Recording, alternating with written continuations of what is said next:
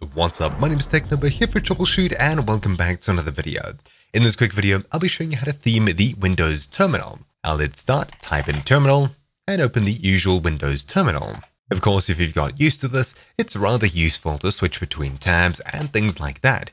But if we head across to settings up here by clicking the drop down, then the settings wheel on the color schemes tab over here, you'll see that you can create your own color schemes. Awesome. So how exactly do we install custom ones? Well, my favorite color scheme is the Dracula color theme, which you'll find linked down below. And in fact, there's a Dracula theme for the Windows Terminal.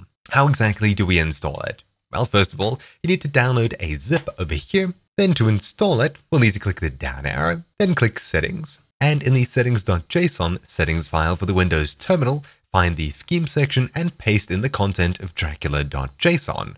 So, at the very bottom over here, you'll find OpenJSON file. Click this.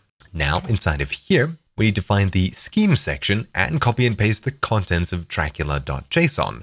So, opening the zip, Windows Terminal Master, there's dracula.json here with the text inside of it. Awesome. So, pushing this across to the side and looking at the original settings file, we have actions, profiles, and schemes down here. Scrolling down, you can see that there's multiple schemes.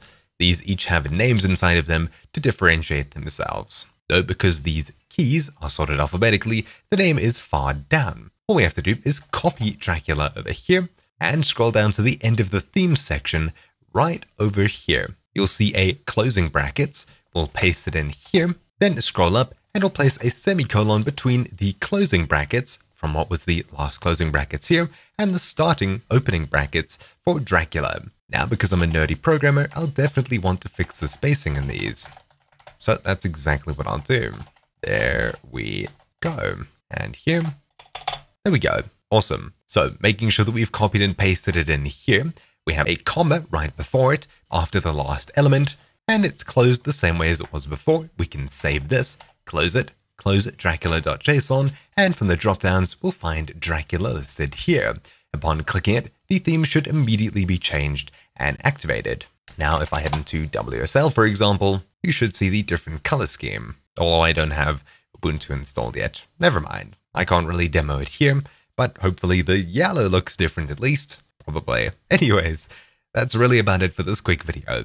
Thank you all for watching. My name's been Technober here for Troubleshoot, and I'll see you all next time. Ciao.